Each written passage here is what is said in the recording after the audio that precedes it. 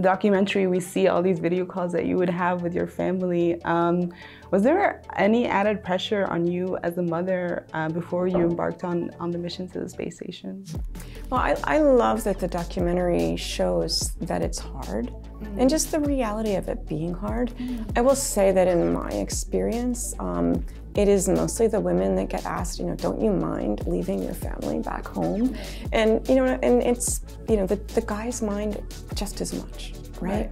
And so it's, but it's a hard question to be asked. And I like that. I mean, let's just deal in facts. And so by having this movie, which I think puts the human into human spaceflight, everybody understands a little bit more about what we're actually doing. I think it lets them see themselves in exploration in spaceflight. Because, I won't be one of those next explorers, but hopefully they're watching movies like this. Yeah. Do you think it'll make it easier or like more accessible, or would it make it harder? Like people might think that they're not cut up for this kind of isolation.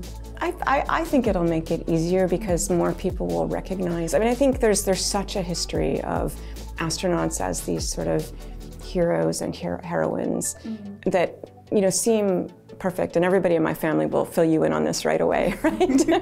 But that we have a lot of that to overcome, that these jobs that you think are only for special people are for you. And exploration is really for all of us. I don't know. I think it also validates a lot of what happened during the pandemic for us, when we figured out what does it really mean to be far away, and can you still be close even though you're far?